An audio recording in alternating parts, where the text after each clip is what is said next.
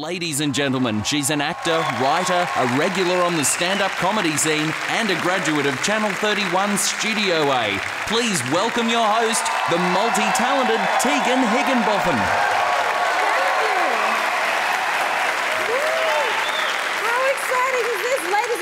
Welcome to the 2014 Antenna Awards. Yes,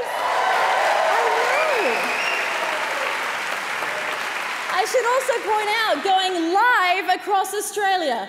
And by Australia, I do mean Melbourne and Geelong. But that's still good. And hello, Sydney, Perth and Brisbane. You will be seeing us a little bit later. At which point they hopefully will have CGI'd in my co-host, Mr. Hugh Jackman, everybody. Hello, Hugh. How are you doing? What was that, Hugh? Oh, he's leaving his wife for me. Fabulous. So he should.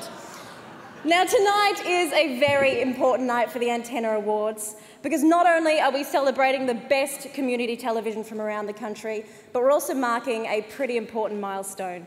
2014 represents 20 years of community television in Australia, which is fantastic. That deserves a huge round of applause right there. Yes. Pretty special, pretty special. And to congratulate us on this amazing achievement, we actually have a letter from the Communication Minister himself, Mr. Malcolm Turnbull. Malcolm got in contact with us all, and he said, ha, I'm shutting you down. By the way, I totally just kicked a puppy in the head. Oh my God! Malcolm! I don't know what's worse, the fact that you kicked a puppy in the head or that this was printed out in Comic Sans MS. What? No, unfortunately, the government has decided that as of December 2015, community television as we know it will be no more, which is terrible.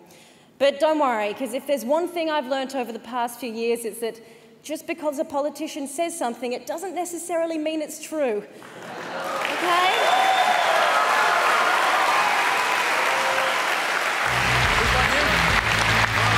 So now it is time for us to award the Outstanding Sports Program. And I know, it's a little hard to be invested. We don't really care about sports in Australia. Just kidding. The only tricky thing with sports in Australia at the moment is that you can't have a conversation about it without having to hear about the Essendon drug scandal. Is anybody else sick and tired of hearing about Essendon? Oh my God. And I have such a bone to pick with James Hird. I mean, he spent all that time in France this year. You think at the very least he would have figured out how to surrender.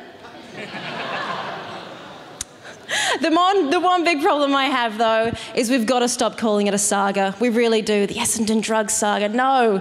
For something to be a saga, it needs to contain one of these three things: wizards, dragons, or an ending, okay? I'm tired of the Essendon drug scandal.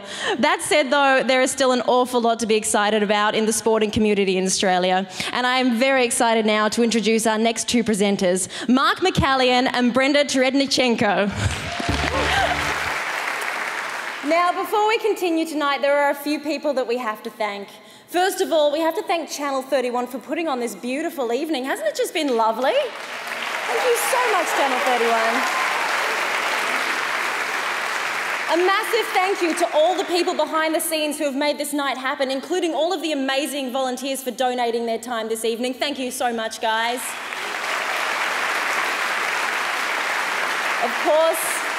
Of course, we absolutely have to thank everybody who put in their time and effort to create content for community television in Australia this year. I know how hard you work and it is so appreciated. Thank you so much, guys.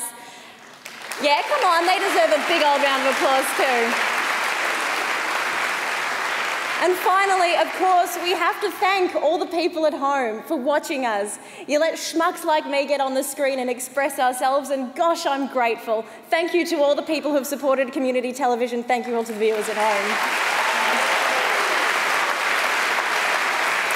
Ladies and gentlemen, I've been your host, Tegan Higginbotham. Thank you so much for having me, and let's go out with another big old round of applause from No Limit.